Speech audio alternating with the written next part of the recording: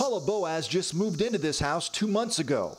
She didn't know she had so many noisy neighbors living underground the last 17 years, now taking over her yard for a summer cicada orgy. The males are the ones who make the noises. They're singing to find their mate. The females are silent. As soon as you see them attached to a branch, that's when they're cutting like a slit in the branch to lay their eggs. Think them, they get on you?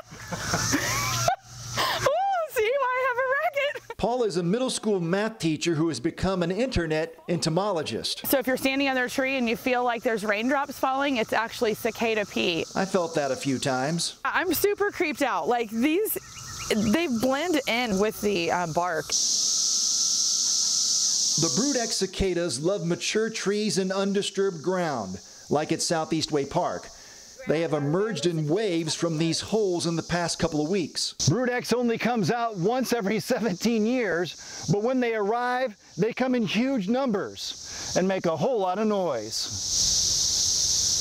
I love them. I think they're so cool. Indy Park's naturalist Caitlin Stahl picks the cicadas off trees like berries. They are harmless, yeah. They're just big and clumsy, like big old dopey puppy dogs. I think it's so magical. I don't remember when they came out 17 years ago, so I've been looking forward to this for quite a while. Paula just can't wait for them to leave. Their life cycle is 4 to 6 weeks, so we figure we're about the end of June, they'll all be gone. Fingers crossed.